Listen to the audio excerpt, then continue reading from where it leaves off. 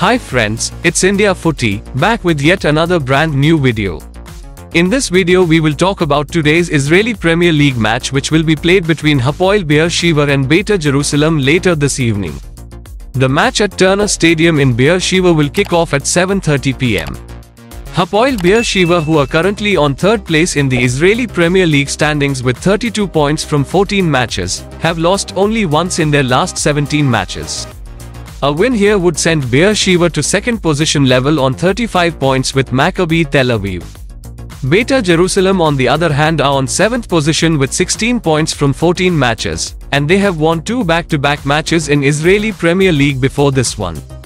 Although Beer Sheva are currently on a 5-match winning streak in Israeli Premier League, but coach Christoforos Livadotis has cautioned the players against complacency and aware of the fact that if they are to bag 3 points against Beitar Jerusalem, then they will need to put their best foot forward. Although the game looks balanced but Beer Sheva with a slight advantage due to home advantage, but Beitar Jerusalem have a few quality players that can hurt any opponent on a given day. However, should Beer Sheva fully realize their offensive potential, then it is difficult to see Beitar Jerusalem handling Beer Sheva's vast array of attacking riches.